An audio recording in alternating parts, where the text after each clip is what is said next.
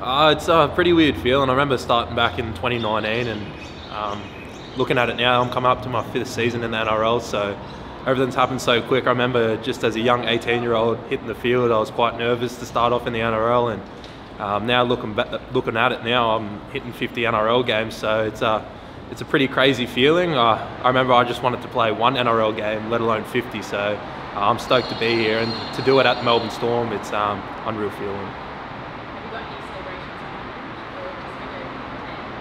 Keep it tamed, I think. The celebration for me would be winning the round 1 game. That'd be unreal for me, but yeah, I'll keep it tamed and just look at what my job is on the night and how I can do my job to the best of my ability to help us get the win. And you've achieved so much in such a short amount of time. Do you have any particular memories that stand out from last season? I think being able to make my Queensland debut, I think that was pretty massive for me. I only played a handful of games, but they had a faith in me that I could get the job done for Queensland, so that was pretty massive for me to get my Queensland debut. And I think just looking back at it, even being able to play one NRL game was a massive achievement for myself. So I think since I've been injured, I'm more grateful for the opportunity to take the field now. I think looking back at it, being on the sideline, not being able to play a couple of games, it's a bit of a down feeling, but you get a bit more of a grateful feeling when you hit the field and you're able to be on the field with the boys. So just being out on the field, it's a great moment.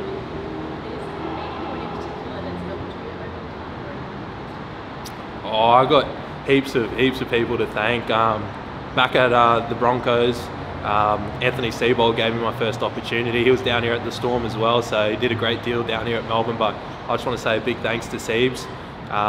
Also, my best mate's dad, Matty Guy, he helped me out through my junior footy career and helped me to get to the position where I am. And not only Matty, but the whole Guy family, they're unreal, and they were a massive role model for myself growing up, and they made me the man I want to be today and who I want to continue to be. So a big thank you to the Guy family, especially Belinda Guy and Matty Guy, so a big thank you to them.